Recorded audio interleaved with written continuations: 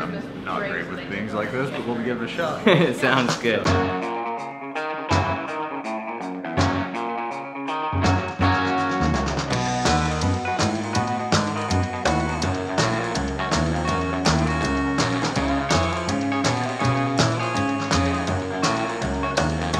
Hey Newburgh, how's it going today? I am here with Nick Storm. He's the new owner of Jack's Deli. I just wanted to spend a little bit of time with Nick, find out why he took over the business and what kind of plans he's got in store for it. Before we get into that, tell us a little bit about yourself. Lived in Newburgh my whole life. I'm a local builder. Got a few houses going right now and some developments in Yankton County. Want to pay back as much as we can and thought start here. Very cool. Well, let's talk about Jack's. We have 3 children. After they went to school full time, she was trying to figure something to do, and you know, didn't really want to just go to a typical 9-to-5 job. When Joe and Betsy had announced they were selling it, we had talked a bit about a food cart or something. One thing fell into place after another in a hurry, and we ended up owning it. It kind of sounds like a theme as I interview more business owners, that it just like was a all of a sudden snap decision. Yeah, Michelle texted me.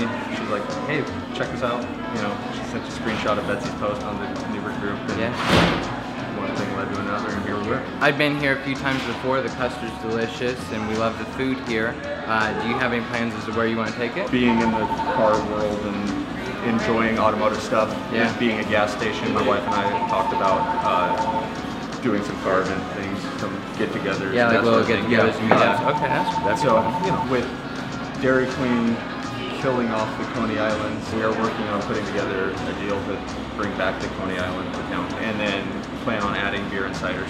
Oh, very cool. So, tell me a little bit more about the Coney Island. I'm not familiar with it. It's a foot-long Coney, a foot-long hot dog, yeah. And a Coney chili, so it's meat-based, not going to have any beans in it. Steamed as the old Dairy Queen used to do. Yeah.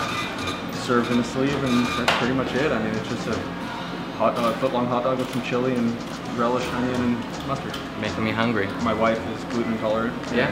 This deli caters quite a bit to that crowd, and very cool. Plan to expand on that, not take away from it, and offer a few more gluten-free items and dairy-free items to a crowd that doesn't necessarily have a lot of options. I noticed the Lucky Dutch sticker in the window. Yep. You guys get your all of our bread is delivered from Lucky Dutch Fresh Daily. When Ray's is selling produce, we buy from Ray's and across the street in Napa, anything that we can. Try to keep everything as local as possible. That's cool. Supporting the local economy. The custard, obviously, custard is like a soft serve ice cream, but it's got a higher fat content, so it makes it thicker and creamier. Gotcha. Different than regular ice cream or like frozen yogurt. Exactly. Nowhere near as healthy. Yeah. But definitely good. Nick is kind enough to offer up a $25 gift card, and the way that we're going to do that is we're going to raffle it off. Enter to win by sharing this video, and you'll get 1 entry into winning that gift card. Thank you. All right. Absolutely. Thank you, man. Yeah.